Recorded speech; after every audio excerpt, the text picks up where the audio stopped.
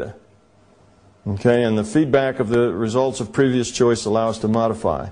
Now, there's a little bit of new material in there. Generated, you have to have experience, right? It's all based on experience. And the experience, you have to have free will. If you don't have free will, you can't learn. You're just following a script. That's not learning. In order to learn, you have to stick your finger into that fire. Then you learn something. If you don't have free will, whether you stick your finger in your fire is irrelevant because you're just following a pattern. It doesn't matter. You're not learning anything. It's impossible to learn or to grow if you don't have free will. Okay, next. All right, we've done some physics. Now let's do some metaphysics. We're going to talk about experience and the role that experience has. Okay, the experience is the generator of the input for consciousness, right? Okay, now just think of it as one big consciousness. Where's it going to get its experience? You have to just interact with itself. That could get boring. It also would be slow. It also would be very limited. Okay, so what does it do? It creates smaller units of consciousness that are constrained. They don't have all the knowledge or all the data or all the bits. They just have some of the bits. Okay, and they're constrained. And they create a lot of them and let them interact. Now, as they're interacting, if you've got 1,000 of these things interacting with free will, now you have just multiplied the amount of experience by 1,000. Instead of one thing interacting with itself, you have 1,000 things interacting with each other. The possibilities go way up, you see, because now we have a lot of different things going. So what are the possible interactions here? The possible ways to learn? They're much greater than one thing by itself. Okay, well, who are these little things that are interacting with each other? They're you and me. They're beings that are conscious. All right? Okay, now what are they doing? They're lowering their entropy by interacting.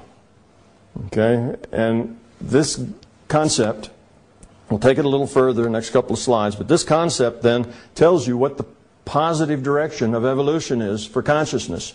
It's lowering entropy, right? And just from that, we can determine logically what's positive and negative. Good versus evil. Morality, spiritual growth, and love are all defined as measurable quantities in terms of entropy. Strange idea. Love can be defined as a measurable quantity of entropy. Can be done. Okay, physical reality. What's physical reality? Experience requires interaction, right? Consciousness requires experience. Experience requires interaction.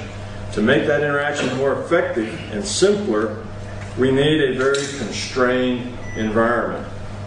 If you don't have a constrained environment and everything is possible, then it's very hard to learn. Learning isn't impossible, but it's very difficult. Think of it. We're all just consciousness. Okay, and we're getting information. We're getting data streams from other consciousness. Do we know whether or not they're telling the truth or lying to us or making it up? Do we know whether they're sane or insane? Do we know whether it's us in our imagination or whether it's coming from the outside? How can we tell? It's just information. We generate information in our own mind, just thinking, our imagination. Okay, you can't tell. There's too many variables loose. You need to constrain it. Okay, you constrain that by creating a local virtual reality that says, all right, we're still going to just trade data, but we're going to trade data within this rule set. We can only trade data according to these rules. Well, in this reality, what's the rule set that we can trade data? It's called physics. F equals ma is part of the rule set. It's just our physics. There's a few other things that physicists haven't gotten yet, but and a few other things that maybe wouldn't even be called physics, but mostly physics is the rule set. So here are all these data streams, but they have to take place according to the rule set. Physics, all right? You drop things, they have to fall, they don't go up. These are the rules.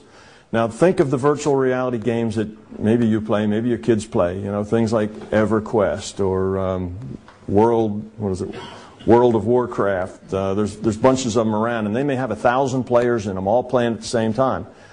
And where's the rule set? Rule set's in the computer. There's certain things that have to happen certain ways, certain things you can do, certain ways that you interact with other people. But these people are interacting with each other, and they're interacting with the set, with the program, according to a rule set. And notice that when they do that, their experience, what they see, is calculated just as they need it. So as you walk around in one of these games, you'll see trees springing up in the background, because until they were there, the computer didn't have to put a tree in the background because they weren't there. So the computer doesn't just make trees because it enjoys doing that. That would waste computer cycles. It makes trees because there's some character there interacting in that part of the set, and it needs to put up the trees because the trees are, part of whatever's going on there.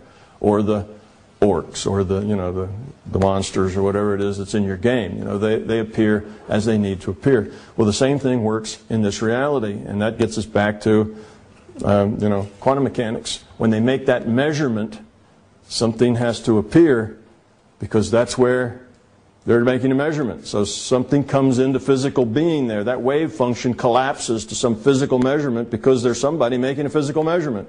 If there's nobody making a physical measurement, then the particle just exists as probability. It's just some probability distribution stays that way because that's its natural state. Somebody comes and looks and says, oh, what slit did this thing go through? And wave function collapses, went through this one.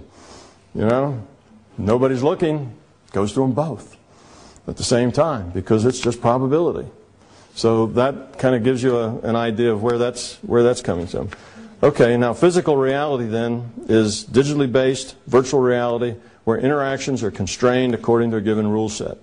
Now the next thing we get to, the last bullet here, says the next level of relativity. Okay, now relativity got started by Einstein when he discovered that there was no fundamental inertial frame. That's where the word relativity comes from. There was no fundamental inertial frame, and if you're looking at time and distance, and of course distance per unit time is velocity. If you're looking at time and distance, that it's relative. So we get the name relativity. It depends on the observer. It depends on your frame of reference, and all frames of reference are equal. It's just relative. Well, we step up to the next level of relativity, and we can say there is no absolute fundamental reality frame, okay, within the larger system. This physical universe is not the fundamental reality frame. Sorry that I tell you that, but it is not. Okay? This physical universe is a tiny speck in that larger reality frame. There are lots of reality frames out there that are very similar to this physical universe. There's lots of other physical universes, if you want to put it that way, but of course they're all non-physical because they're outside of this one. All right. I say that not because that's theory, but I say that because I've been there. That's where the consciousness experience comes in. I've been to maybe 20, maybe 30 different physical matter realities that are different. Their physics is different. They don't have the same rule sets we have. Some of them have very similar rule sets. Some of them have very different rule sets. But you can go to these reality frames and they're just as physical as this one when you're in them. And when you're in them, this one isn't physical at all until you come back here. Think of the consciousness. Data streams coming in. Okay, here's the data stream that's our reality, and you kind of just get that one. Well, you just kind of switch over and get in another data stream. You're in a different reality frame. Okay, there is no fundamental reality frame. Now, there are actually thousands of these reality frames. Many of them. They're all virtual realities. What we call non-physical reality, people die, consciousness continues, they go into this non-physical frame, they drop the body in the physical frame. Well, all that happens, again, you can see that. You can go into a non-physical frame. You can watch that person die. You can watch the consciousness make a transition. You can interact with it.